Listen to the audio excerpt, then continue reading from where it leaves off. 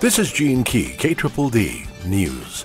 Amarillo.com reports a morning fire destroyed a building Wednesday in North Hereford. Firefighters responded to a blaze about 4:15 a.m. at the Top of Texas Trucking Company, 3875 U.S. Highway 385. But it had started a long time before firefighters had arrived, according to Fire Marshal Dean Turney.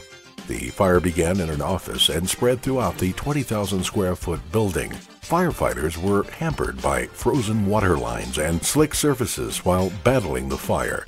Firefighters declared the blaze under control at 6:30 a.m. Turney said no one was injured in the fire. The cause is still undetermined.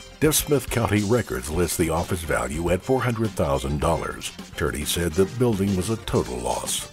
Dumas, as well as many parts of the area, has been affected by the drought and heat of this summer. One of the many issues for local ranchers and cattle lots is lack of local hay to feed the livestock. It looks as though some Panhandle residents were taken advantage of when purchasing hay bales over the internet. The Associated Press reports a Wesson, Mississippi man has been charged with selling hay over the internet. Authorities say the problem is James Darren Hoffman had no hay. Copaw County Chief Investigator Milton Twinner tells the Clarion Ledger that Hoffman was freed on $50,000 bail after his arrest on November 29th. Twinner says Hoffman allegedly had been selling to farmers in Texas through a website called The Hay Barn. The site calls itself a classified ad site for hay equipment, and haying services.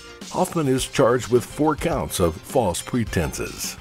If you'd like the latest Dumas, Panhandle, and Texas news on your mobile device, you can follow KDDD News on YouTube. Simply search KDDD or Gene Key on Facebook or Twitter. This is Gene Key, KDDD News.